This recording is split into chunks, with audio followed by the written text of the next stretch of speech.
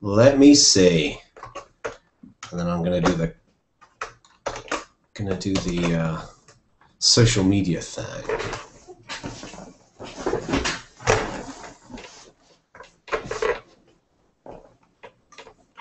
All right. If you are watching on IRC, can you see me? Oh. What am I doing? I'm an idiot. Bear with me, folks.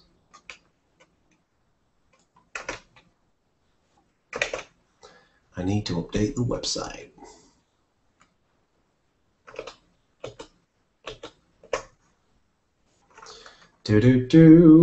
Jono can't use this website. Sorry, and if you're watching the recorded video, this is extremely uninteresting right now. But,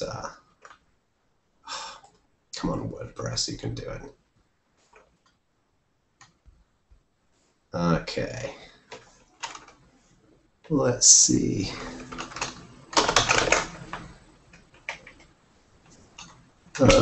Let me just do this. I'm just updating the website so people can actually tune in. Okay, let's see.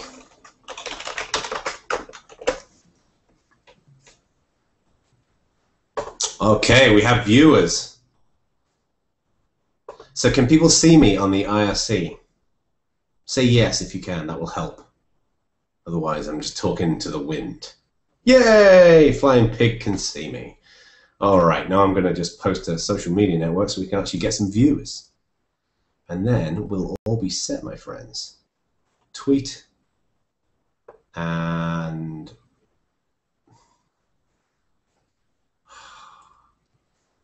bear with me, bear with me.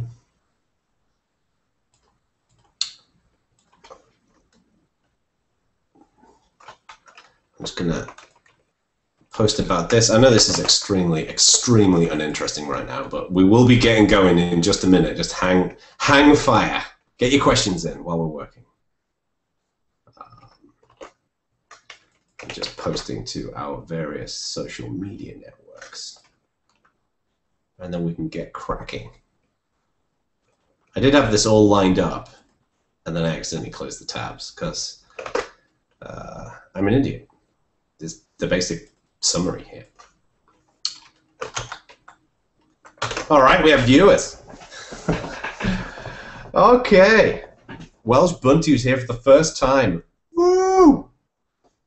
Okay, so welcome everyone. My name is Jono Bacon. I work as the Ubuntu Community Manager, and welcome to my weekly video Q&A session. The basic goal here is to provide an opportunity in which anyone in the community can come and ask any question that you want. So if you want to ask a question about Ubuntu or the community or Canonical, or if you want to ask something about community management or music or free software or politics, it really doesn't matter. Anything you want. Every question is welcome. Anything. You can be as pointed and as specific as you want, and I'm going to try and answer it, okay? So basically the way this works is you'll type your questions into the chat channel, which is below the video stream. If you're watching this back on the recording, then obviously there is no chat channel right now. But you can ask your questions. You can also go onto IRC and go to #ubuntu-on-air, and you can ask your questions there as well. The only kinds of questions I'd appreciate you don't ask are technical support queries. If you've got an issue with your wireless card or your graphics card, or you can't get something working, then I recommend you go and ask on Ask Ubuntu or the Ubuntu forums or somewhere to ask your questions there. So we can't do this without any questions. So how do I ask my question? Type in the word question in capital letters, and then your question, and then tap it into IRC, and then we'll be good to go. Flying Pig asks the first question, how many viewers do you currently have? Right now we have 33 viewers, 34 viewers, 35 viewers, and climbing. So that's what we like. Usually I tend to find out there's fewer viewers at the beginning, and then, you know, all the social media stuff tends to propagate, and then we have more and more people joining. So Yeah, get your questions in. So again, type in the word question in capital letters, and then your question, and then I will go through them one by one. Now, every so often, I accidentally skip over one because there's often a lot of chit-chat going on, a lot of jibber-jabber. And if I skip over one, some people immediately assume that there's a giant canonical conspiracy afoot. But I assure you, I'm a bit of an idiot, so sometimes I miss them. So if I skip over one, then feel free to give me the equivalent of a, and I will get back to it and I'll try and answer it. So that's basically how it actually really hurt. Don't know my own strength, which I don't tend to have much strength. I'm not a strong man.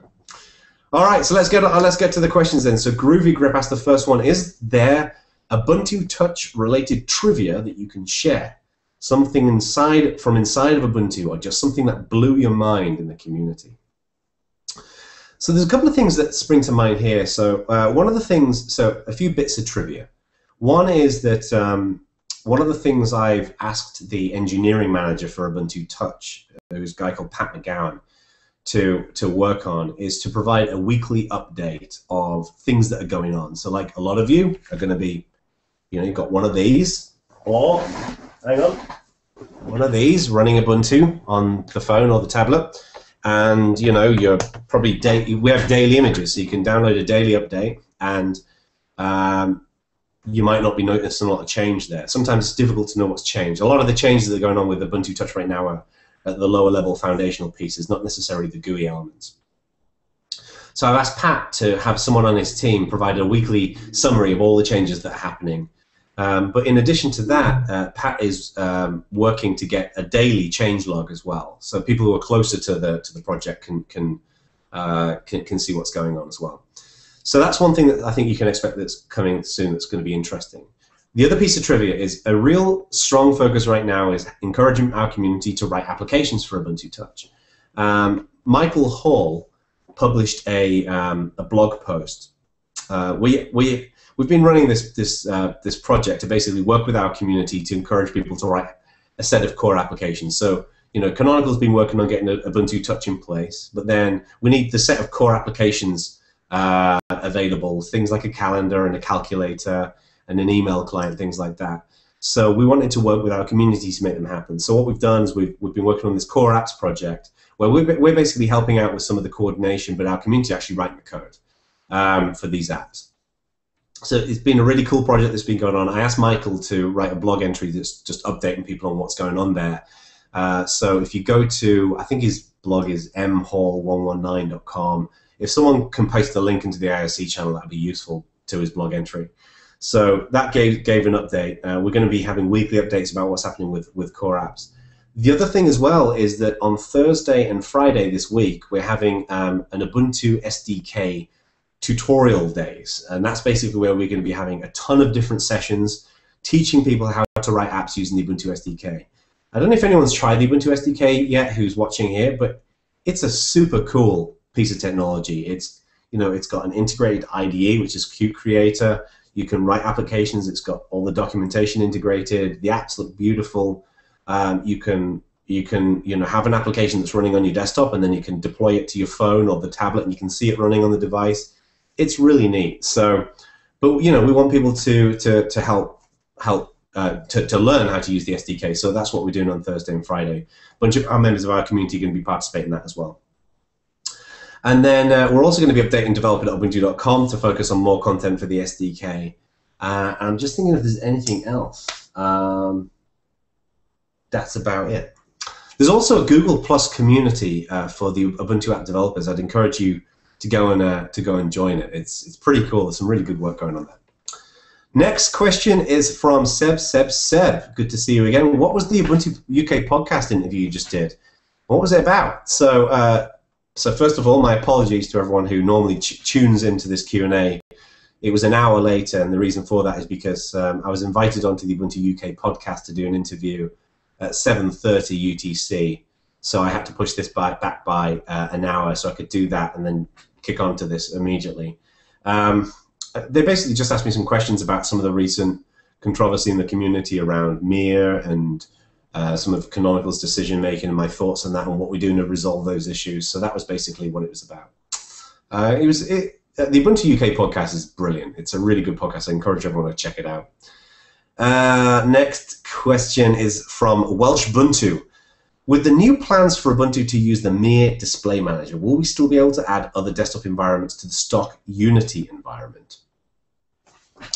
So that's a kind of, I assume you mean the stock Ubuntu environment instead of the stock Unity environment, because Unity is a display. Unity is a desktop environment that runs on a display server, but we don't run other desktops inside of Unity. So you don't run GNOME or KDE inside of Unity. We use the GNOME libraries and the KDE libraries inside of Unity, but not the desktop itself.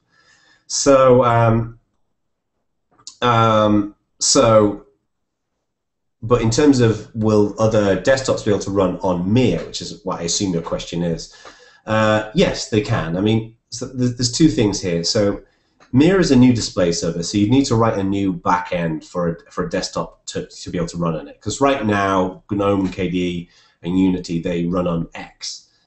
So we're going to move Unity to run on Mir. If GNOME and KWing want to run on Mir, they can do. They're welcome to do that. It's just up to those projects whether they choose to do that.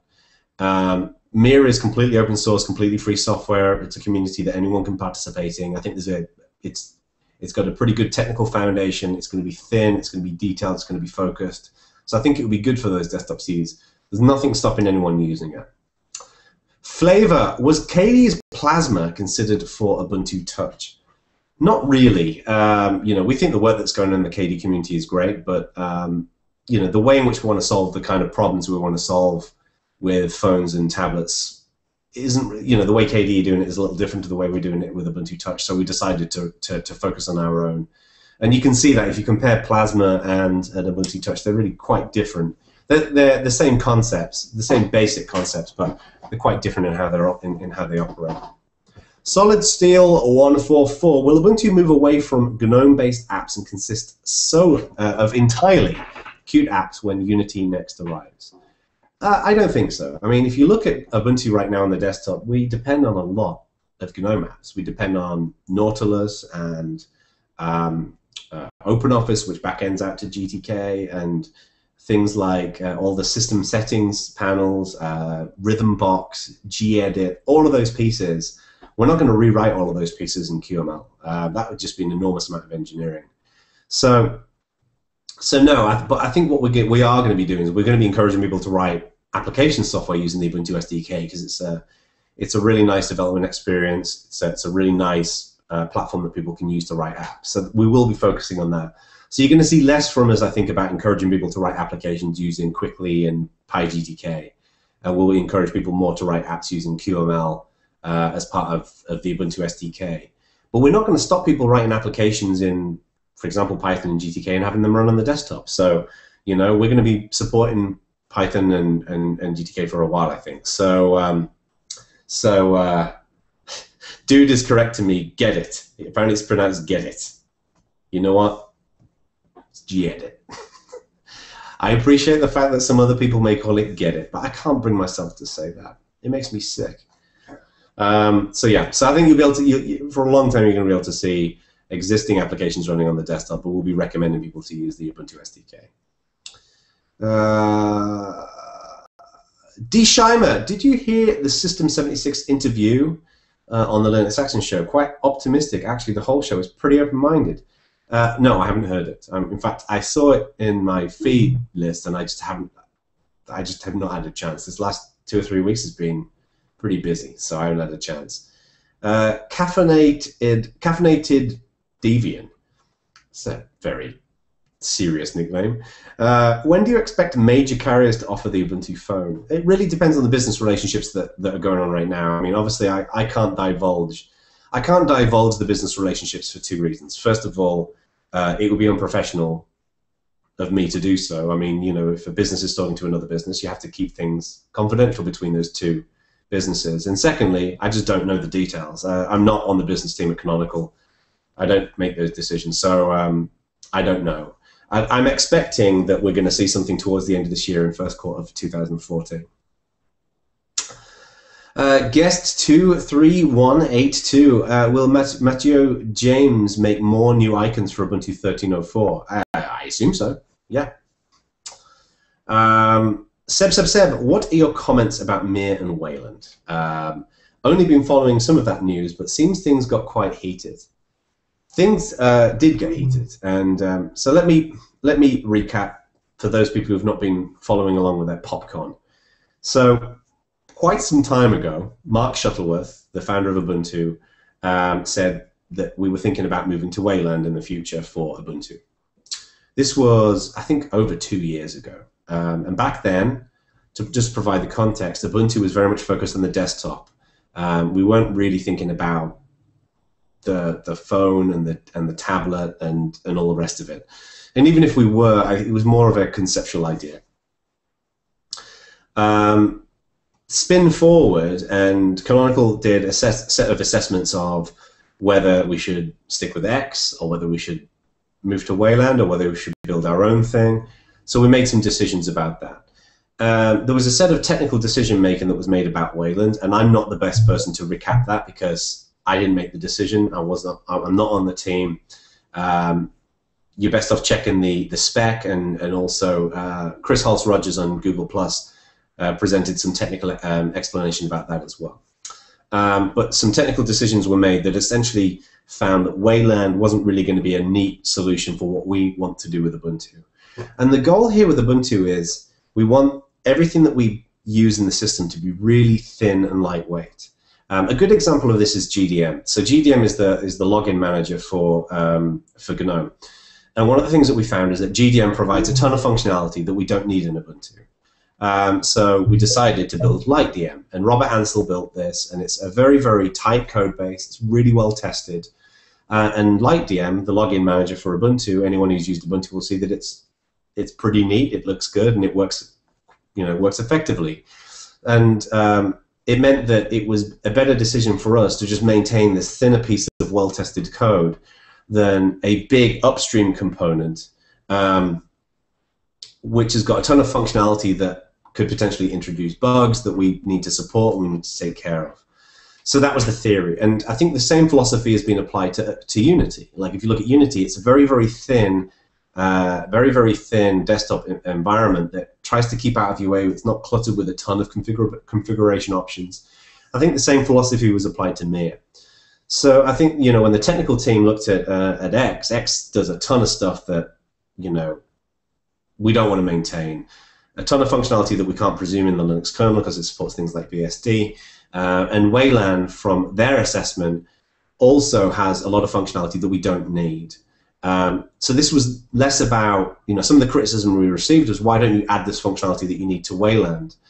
But all the things that we would have needed to add would have really contorted Wayland into something quite different, which would have meant that Wayland would have potentially, A, might not have taken our patches, and B, may have ended up just shipping our requirements as well as other requirements. So it's the very, very general purpose display server.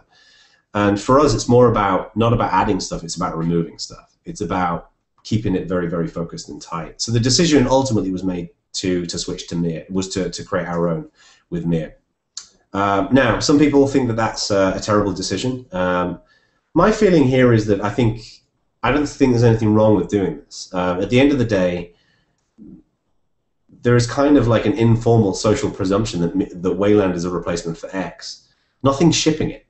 Like, nothing is shipping Wayland. Actually, I tell a lie. There's like a Rebecca Black-themed distro that I think ships it. Believe it or not. But it's, Wayland's hit 1.0, but from what I can tell, nothing's really shipping it. And my view here has always been, when you create free software, you have every right to create it in whatever opinionated fashion you want. If I'm going to take time away from my schedule as an individual to write a piece of free software that I'm going to share with other people, then I can make a set of unilateral decisions if I want to. The difference is that when you make that a community project and other people start participating, in my mind, the social engagement changes, and then you can't make unilateral decisions because other people are taking their time and effort to invest in that as well. So Mir is an open source project now. and everybody who works in it should expect to work in a collaborative way with Canonical, and Canonical should work collaboratively with the community. So I think that's good. To me, at the end of the day, good code wins. If Mir is terrible and buggy and it doesn't work, then, you know, it's not going to be good and people are going to use Wayland. If people find that Mir is efficient and highly performant and works well, I think other desktops will be interested in using it as well. So to me, that's the basic philosophy that I have. At the end of the day, my theory is, let's stop arguing and let's just get on and make software. I'd rather, instead of all the Wayland people arguing with the Mir people and everybody who's trapped in between, I'd rather everyone just works on creating great software and then the best software wins out. You know, we've seen this with KDE and GNOME and Unity and XFCE. It's great having multiple desktops because it allows an opportunity for people to compete and to create a sense of friendly competition between those different environments. Sorry, that was a really long-winded question, but long-winded answer. But I hope that it gave you an idea of what I'm thinking.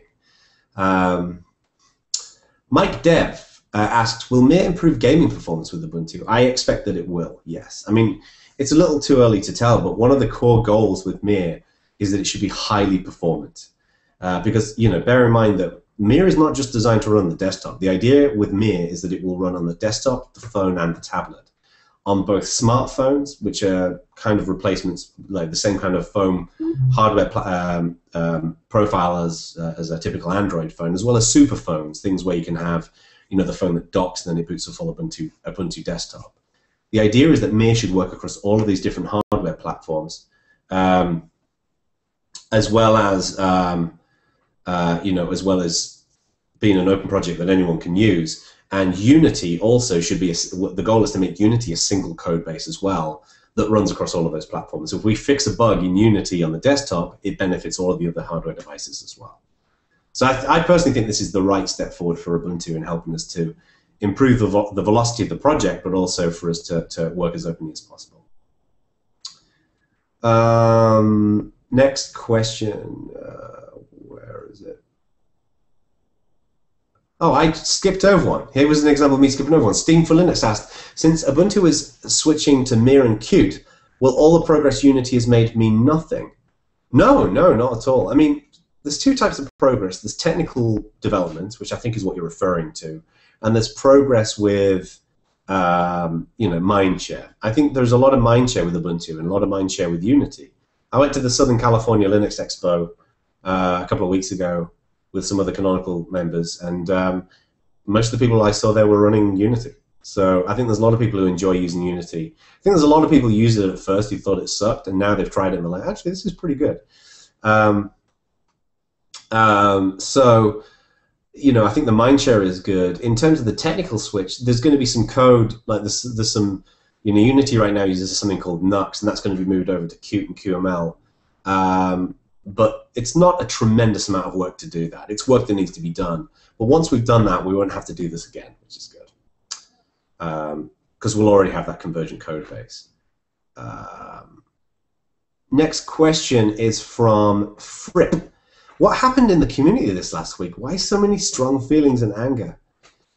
So I think to summarize it, there was a series of announcements that we made that angered some people for various reasons. One was Rick Spencer, who's the VP of Ubuntu Engineering, put together a proposal for a rolling release.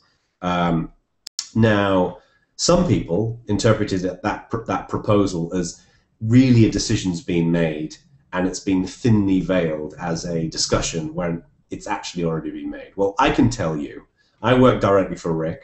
Rick and I have been friends for quite some time, and I'm privy to all of these discussions at Canonical in terms of Ubuntu engineering direction and where we're moving. I can guarantee the decision has not been made. It really is a community decision to make. Rick doesn't have the authority to make that decision. The technical board have the authority to make that decision. That's how our governance works. So I think some people got the wrong end of the stick about that. So there was already some grumbling going on about that. And then we proposed the idea of, well, actually, this came first. We proposed the idea of moving the Ubuntu Developer Summit to an online capacity. So right now we have a physical event that happens every 6 months, and the idea was, let's take these to be online. And you know, the rationale there is that we want it to be more open and transparent to people. I think some people thought, oh my God, this is Canonical just trying to cut money, just trying to cut costs. Now, I'm not going to deny it. The UDS costs an absolute arm and a leg to put on. It's an expensive event to put on. But, you know, we used to run UDS years ago for a fraction of the cost. Slimming down the cost of UDS is a no-brainer. We can do that quite easily. A big chunk of this really is about making sure that people who traditionally can't travel to UDS, who can't justify the time off work, or can't afford the travel, or who can't get sponsorship, can participate. And the idea was to do this more often as well. Now, doing UDS more often is a subtle but important detail here. One of the problems we have with Ubuntu right now, one of the criticisms that we've received, is that we plan every 6 months at UDS. But this is software, so the software world changes quite a lot. And then what happens is we make a set of decisions to change in between those two endpoints, and we get criticism that it wasn't discussed at UDS, whereas in reality we had to make that decision after we'd had a UDS and before the next one. So the idea is to make those UDSs more often, once every 3 months, and then that shortens the time frame when we can just make sure that we bring everything out into the community and we have a full discussion about it. So some people didn't like the idea of moving to UDS, and you know, just to clarify again, we're going to do 2 of these. We've already done one. We're going to do another one in a couple of months, and we're just going to see how well they work. You know, I mean, at the end of the day, if the virtual UDS doesn't serve the needs of the community and of Canonical, then we won't do them. We'll do a face-to-face one. I personally think we're going to need both. I think we're going to need some kind of face-to-face time in some format, because I think it's valuable for sealing social relationships and bonding between people. But I think that we're going to really be able to refine the virtual format. In fact, I had a meeting with a bunch of people today, and there's a ton of things we want to change already with the virtual UDS. Things like how the session page is displayed, having a wrap-up session at the end that summarizes all the tracks. You know, just some small adjustments that we can make just to refine that event and keep on refining it at the end of every UDS. So, you know, and then of course there was the Mir thing that happened, and I've already discussed that already, but there was some controversy around whether that felt like that was a good decision or whether Canonical had the right to make that decision. And there was a lot of anger and noise and shouting about it, but we get this in open source. And this is one of the things I find a bit frustrating about open source from time to time is I wish that more people would think to themselves, you know what? So somebody's doing something that I personally disagree with, that's fine. It doesn't mean I need to go and get angry and aggressive and personal and shouty at them. And some people seem to forget their manners when it comes down to having a discussion about something that people disagree with. And I wish that people would show some more respect. The one thing that's consistent with my team is we don't pay attention to people who are shouty and trolling. We pay attention to people who are critical, but they're fair and constructive in their criticism. So, but you know what? It is what it is. Next question is from, where is it? Justin86. Hello, there was a little noise around MirDisplace over on the internet, especially among Wayland developers. Do you have any comment on that? Yeah, I've already answered that, Justin86, a few minutes ago. Ward asks, how's the barbecuing going? Oh, love barbecuing. Barbecuing is going well. Been running this little website on the side just as a bit of a hobby, barbecuepad.com, and we did our first cook-off a couple of weeks ago, which was fun, so people can go and cook together and yeah, just having a lot of fun. I'm actually going to be doing my first barbecue competition in June, which I'm really excited about. So pretty stoked, pun intended. Flavor asks, how many people are working on Mir full-time? You know, that's a really good question. I don't know. I honestly don't know how big the team is. I think that it's less than 20. It's probably like 5, 10, 15 people. I don't know how many. Darewop. So while Quickly can still be used for app development, is the SDK route better for creating new desktop apps? I would recommend it, yes. Mike Dev, have you started hacking on QML using the Ubuntu SDK? And if so, will the Ubuntu Accomplishments program be ported to QML? I've done a little bit of hacking on that. I haven't had much of a chance, unfortunately. I've been so busy recently to play around with it with the SDK. It is a really nice platform for writing code, though, and you know we definitely like to move Ubuntu Accomplishments over to Qt and QML as well, definitely.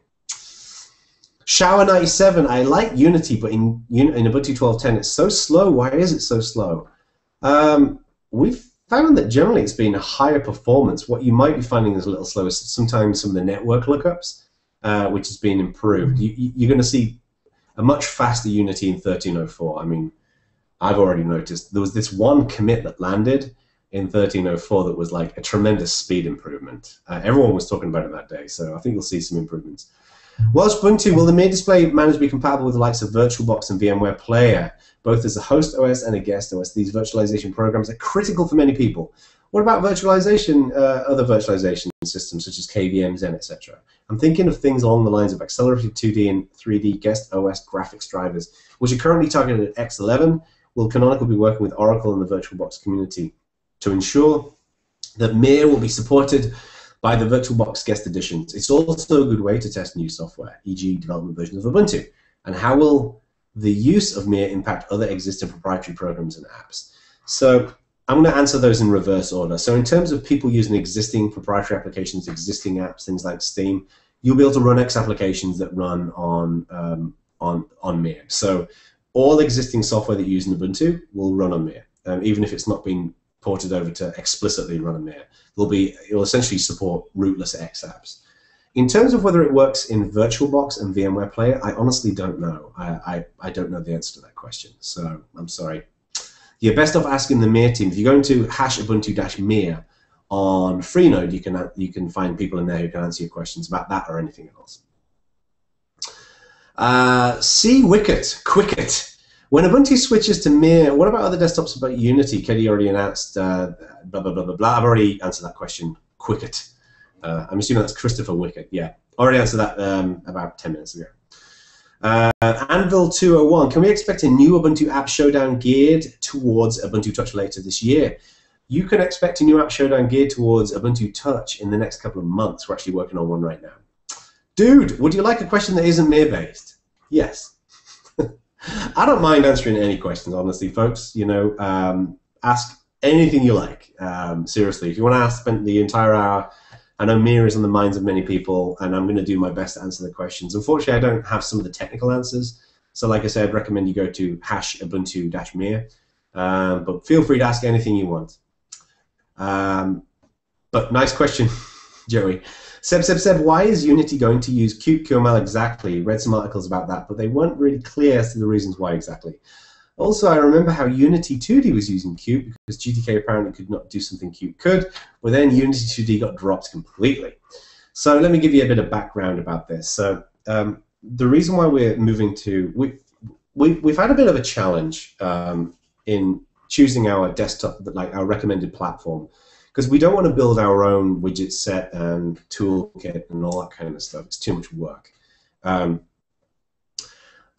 one of the challenges that we've had is we want something that people can write, you know, hardcore, low-level, comprehensive applications like Office suites in, but also that people can write games and other more simple applications in without having to write in a lower-level language. Now, GTK traditionally has served those purposes, you know, pretty well. But one of the challenges with GTK, and you know, I just want to express that this is from a position of love. I've written a bunch of GTK software in the past, and I love it. But GTK has kind of fallen behind the times in recent years.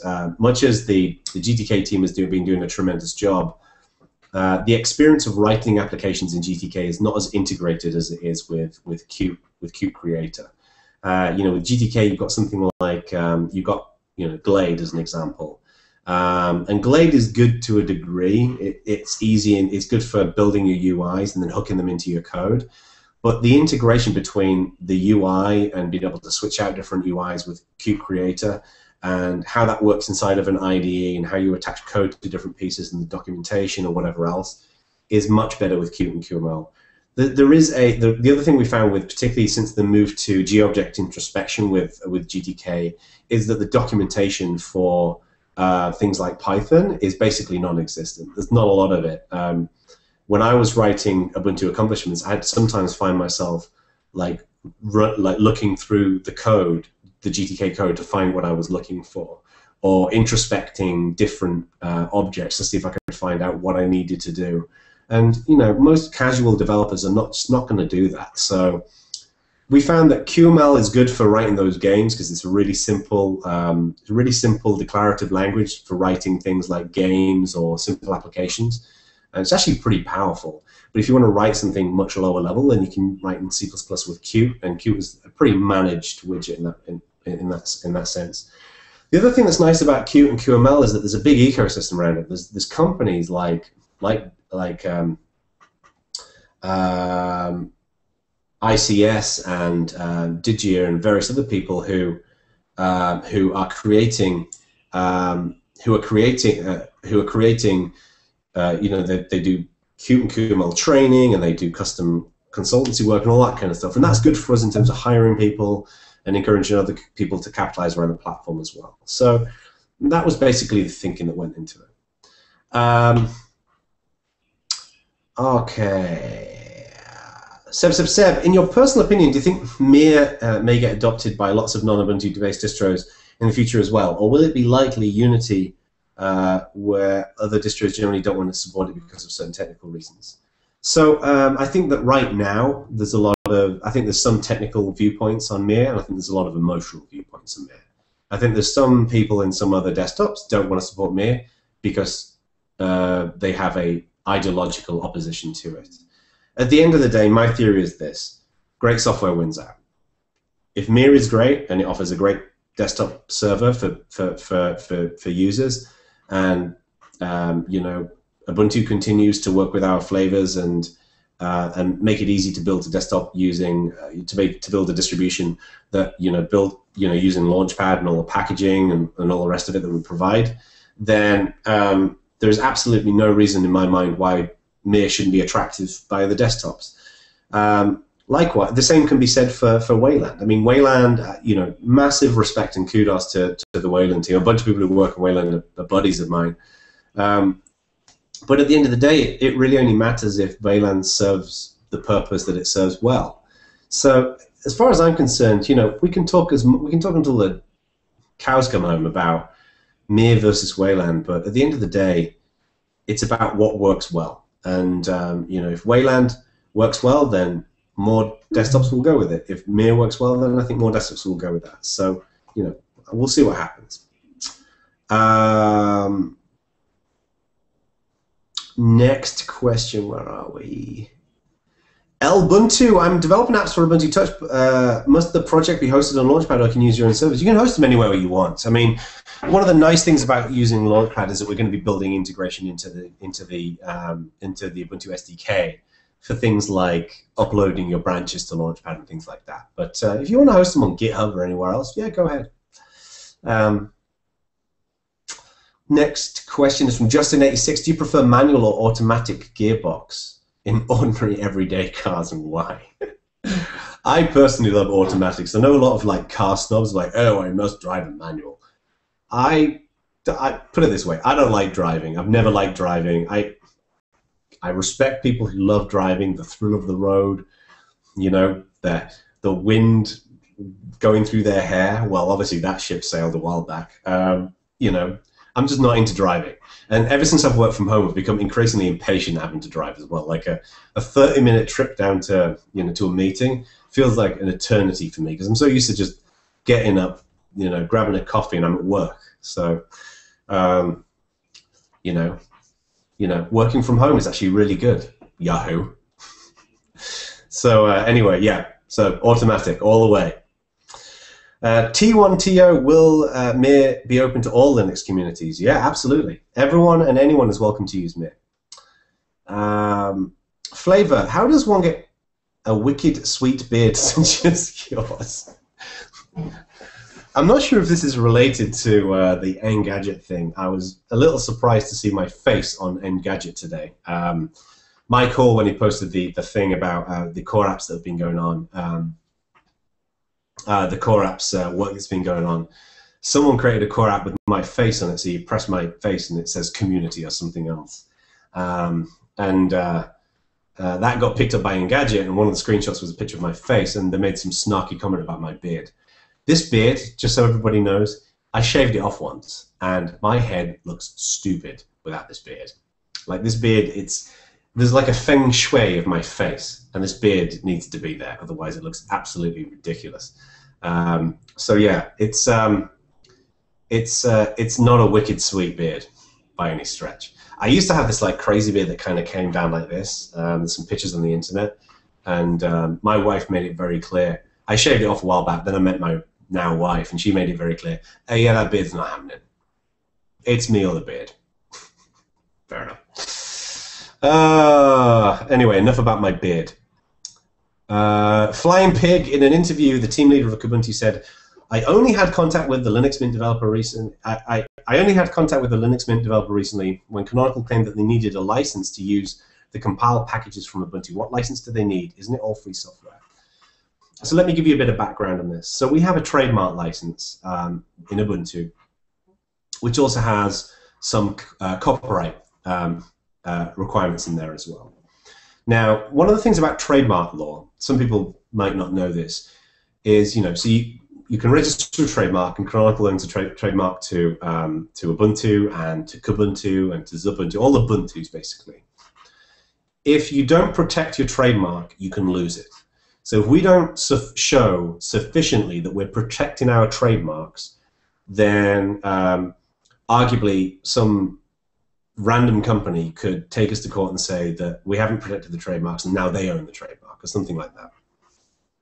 So it's imperative that we protect our trademarks. Now, what's essential? Now, we've got a really pretty liberal trademark policy because we want logo teams to be able to print out T-shirts and to put logos in their websites and all that kind of stuff. So we've got a pretty liberal trademark policy. But the delineation there really is between commercial and non-commercial use. So we basically say we give you a trademark license if you are using the Ubuntu trademark non-commercially. So logo teams are a good example of that. If you want to use the Ubuntu trademark commercially, then you need to talk to Canonical about a license. The same applies to the binaries. So binaries that are built on Launchpad, the copyright on those binaries is owned by Canonical. And what we do is we basically say to all free software non-commercial projects, then you can use them freely. And that's how it works. The thing about Linux Mint is that they are technically a commercial. They have commercial use. There's, they have some affiliate codes and they make some money from some other elements of how it works.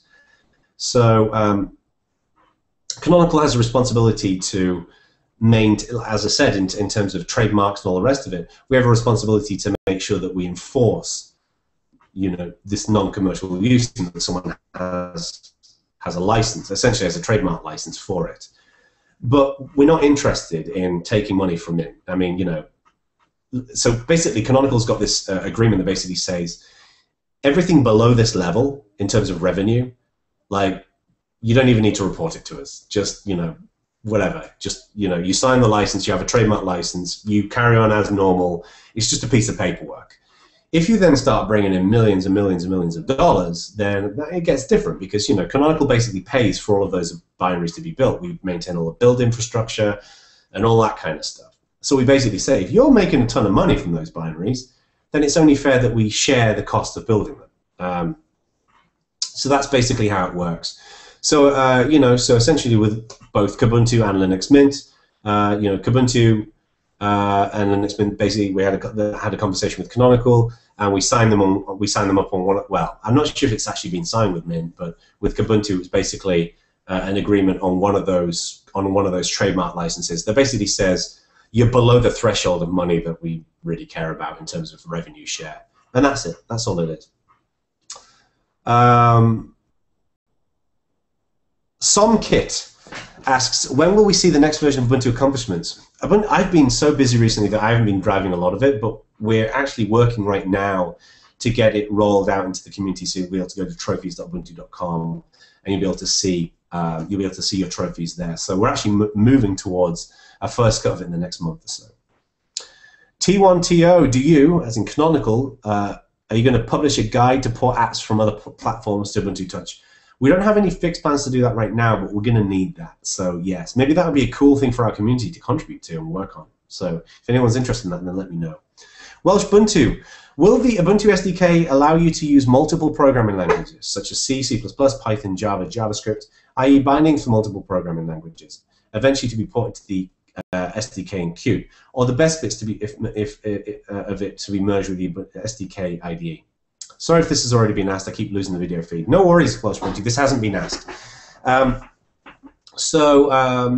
now you can write software for the SDK using C++ for the core Qt, and then QML for what we mainly use for the SDK. There are Python bindings, for example, for Qt, but one of the challenges here is that with a form factor such as the phone, you can't ship as many libraries and bindings as you'd like to. So we're trying to recommend that people stay with those languages, that people primarily write their apps using QML.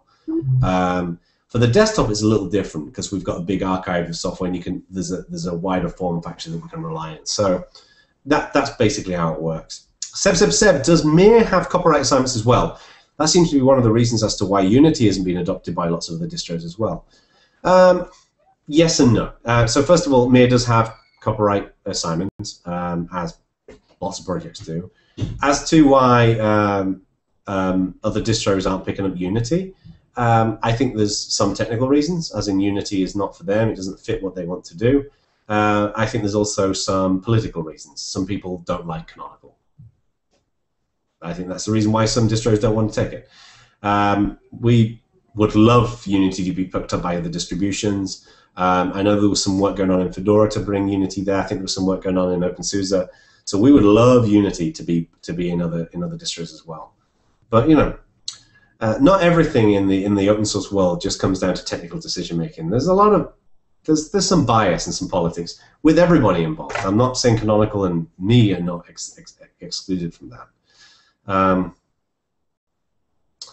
Tux Calais, what do you think about MariaDB?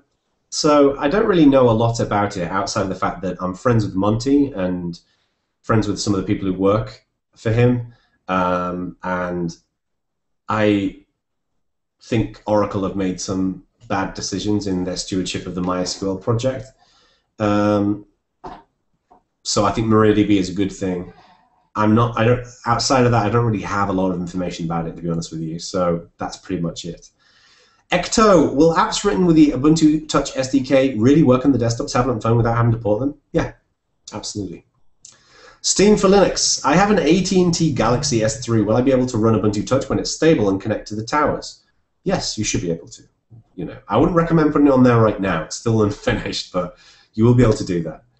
One of the things that's cool, I forgot to mention earlier on when people were asking about, we had a question earlier on about some cool nuggets about what's going on with the SDK and Ubuntu Touch. There's been some absolutely awesome work going on importing Ubuntu to multiple phones. I mean, people have got Ubuntu Touch running on like 30 different handsets, to varying degrees of quality. Some bits aren't working, some bits are. I've asked Daniel Holbach, who I asked to lead this portathon effort, who's working with the XDA community and other communities to do this. I've asked him to liaise with our engineering manager for Ubuntu Touch to see how much of this we can bring in and redistribute, because there's some redistribution difficulties around some of the code here from some of the Android bits as an example. But we want to bring that great work into the fold. So we're seeing a lot of that great work happening right now in Ubuntu Touch running on multiple devices. Abu Name, I think the ubuntuonair.com page should be redesigned. The chat widget is in the wrong place. Very possibly. I don't really work on Ubuntu on Air. That's something that Jose in the community and some other people work on. So we'll have a look and see if we can fix that up. Frist, I'm currently on Fedora, and the last distro upgrade was 700 megabytes. On mobile updates and distro updates, distro updates tend to be a lot smaller. Any clues on how the updates to system is going to work with Ubuntu Touch? Will it be the same as we have on the desktop? That's a really good question, Frist. We've had that a few times before. I don't know exactly how it's going to work, and I think it's going to be down to the policy of the carrier. So obviously one of the challenges with phones is that you are going to take those questions, those updates over the wire. You can't just send out a 700 megabyte update. And if you do, you might want to send out an update that happens once every so often, almost like a service pack. So the good news is that we really have the technology to do it either way, to send out a chunked update or to send out essentially package updates. And I think it'll be up to the discretion of the carrier as to how they want to do that based upon the plans and how their customers are using their service. Flavor, do you prefer Wine, play on Linux, or crossover? Or have you been able to move completely away from Windows programs? I don't use any Windows programs on my laptop. The only Windows program that I use is I use Cubase. Cubase for audio recording, and that's more about because of my hardware requirements that aren't supported in Linux. I have some, I have like a touch service for doing my sound recording. But in terms of my day-to-day use of computing use, I don't use any Windows software or Mac software. Next question. Flying Pig, will Ubuntu accomplishments be ported to QML? Already answered that. Yep, we're expecting that it will be. Seb, are you going to play guitar or drums today? I'm going to see if there's a sleeping baby in the room next door, and then I can always throw on some guitar. But as ever, I don't want to just play guitar and assume that you folks want to see it. So if you're interested in hearing guitar, then please say yes. If you're not interested in hearing it, or would prefer to focus on questions, then please say no. And if there is a baby, if people want it, and there's a baby awake, then I'll do it. Mike Dev, can the Ubuntu Touch core apps and the Qt QML version of Gwibber be included on the desktop notification area? Yes, they should be. They should hook in with all the indicators. Number 22. The Avenue, it's the place where we all go. Iron Maiden reference. Where is Jose Antonio? Jose is not here. He's at school right now. So, okay. So a bunch of people saying yes, yes, yes to guitar. Okay, fair enough. I'll bring some guitar. CLAP, good to see you. Hey, Jono, who should I contact? What action should I take if local Ubuntu communities bring a very bad name to Ubuntu? I have no influence in this community. How can I find aid? The best thing you can do, CLAC, is to email the local council, local-council@lists.ubuntu.com, and they can help you. Number 222 asks, can I play 22 Acacia Avenue? I used to be able to play it. I haven't played it for a while. So, yes. All right, we're out of questions. Any final questions? Any final questions? Get your questions in, my friends. Roll up, roll up. Jala, part of the bad feeling towards Android came from people who have had bad implementations with respect to hardware and UI changes, update handling, etc. Are you aware of giving too much flexibility to the carriers might be bad for Ubuntu? Yeah, I mean, one of the things that we're very, very conscious of in the Ubuntu world is when you see when you go and if you get Ubuntu on a device or on a desktop or a laptop or whatever it might be, and it says Ubuntu, it says that it's Ubuntu, we want it to be Ubuntu. We want it to look and embody the values of Ubuntu. So we don't want that fragmentation, and a lot of that is going to be a negotiation between the carrier and Canonical. Like I said earlier on, Canonical owns the trademark for Ubuntu. And we're not going to allow Ubuntu to be stamped onto a product that doesn't maintain the design ethos that we have. And it's, you know, I think it's going to be a negotiation about how that works. Steam for Linux. What version of Linux is Ubuntu Touch running? That's a good question. I assume it's running the latest kernel. I don't know specifically. George Stephen, will Ubuntu Canonical advise developers to use QML for desktop apps? Yes, we will do. Steam for Linux, what version of Ubuntu is Touch?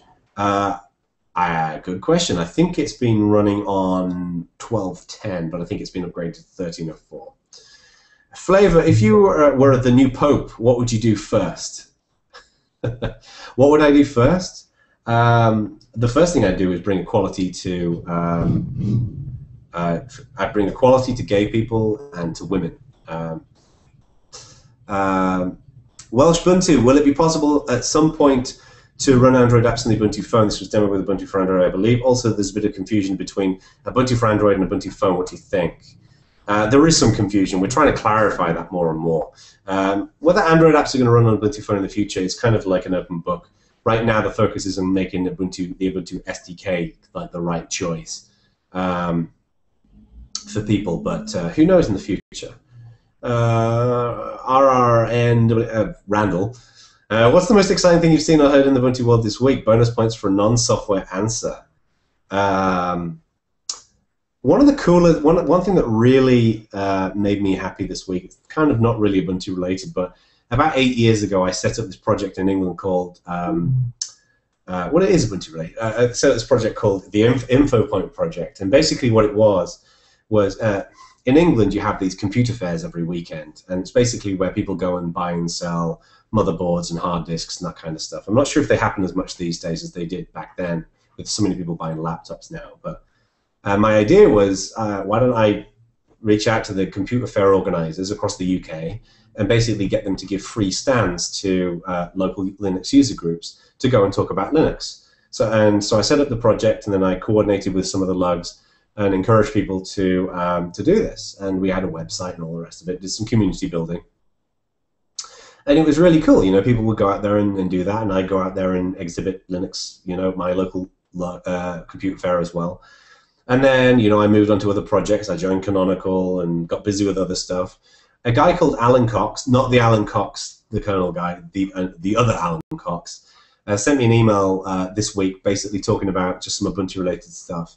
And then he told me that he's been running an info point at a computer fair pretty much every, like once a month for the last 8 years. And I just thought that is one of the coolest things I've ever heard. So I was really stoked about that. Okay, I'm going to blast through a couple of questions, then I might see if we can do some guitar. Ubuntu, is there any reasons why Software Center isn't listed on the Launchpad core apps for the phone, in the Launchpad core apps for the phone?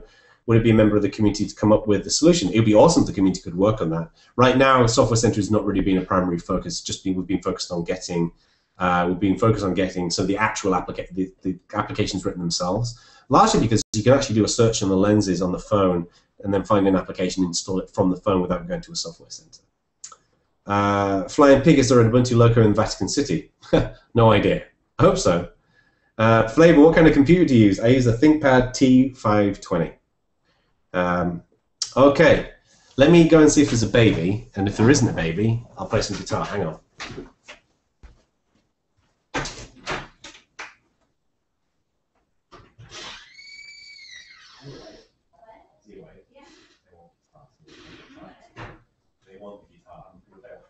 Oh, okay. All right.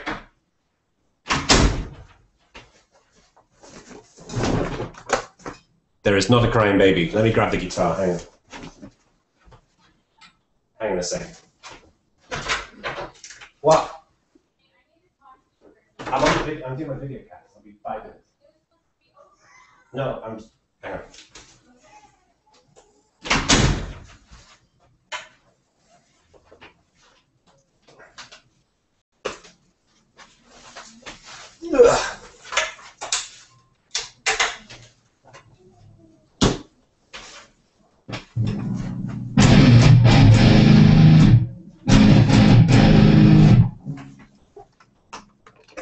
All right, tell me, can you hear that?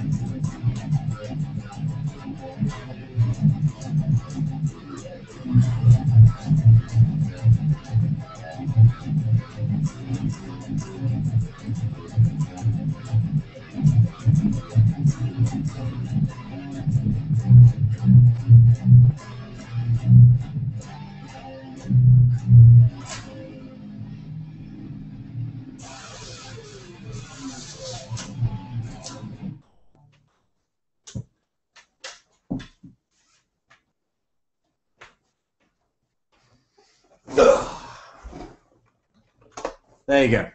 Guitar. All right, we have 1 minute left. Any final questions, my friends? Any final questions?